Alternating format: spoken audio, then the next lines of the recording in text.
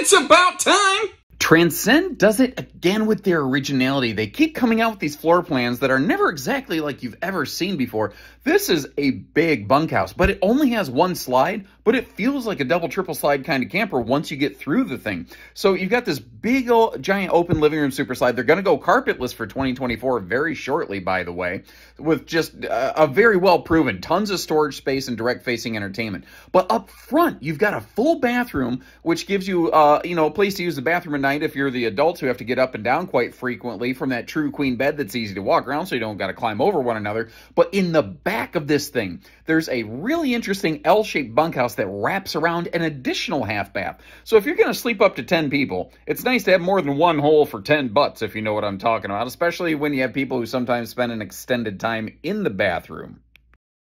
And your big family doesn't have to share one toilet, to which I say,